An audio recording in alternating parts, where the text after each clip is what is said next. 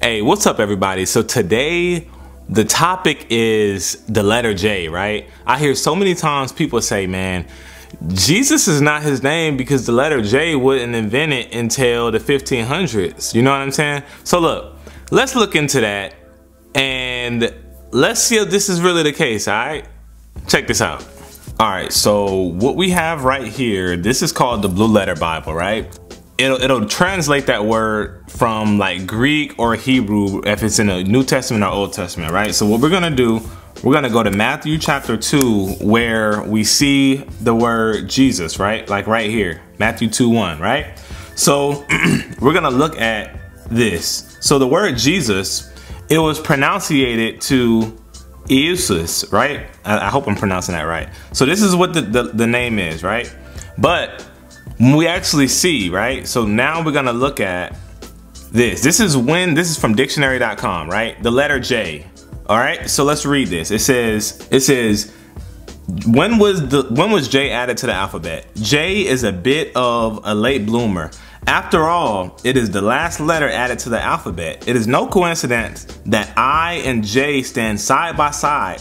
They actually started out as the same character. Okay, the letter J began as a swash, typographical embellishment for the already existing I. Okay, so as we read, the letter J and the letter I was originally the same letter, right?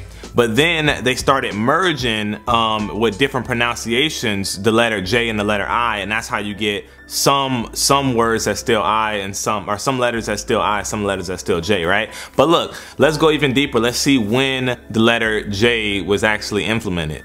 It says, both I and J were interchangeable by scribes to express the sound of both the vowel and the consonant.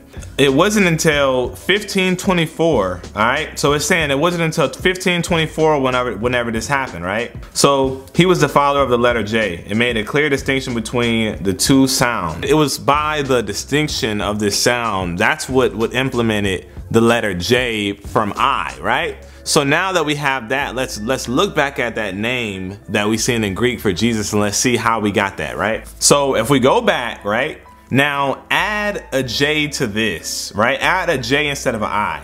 And this is how you got this, Jesus. Now with that understanding, can you see how Jesus got implemented? So it's power in the name of Jesus. Have you ever seen demons get cast out by the name of Jesus? Have you ever had sleep paralysis and you couldn't speak, but you said the name Jesus and it went away? Have you ever seen like things happen in the name of Jesus, like miracles happen? Bro, Jesus is very real, man. I hope this video was somewhat informative for you, man. If you have any questions, please comment down below. As always, I love y'all. God bless.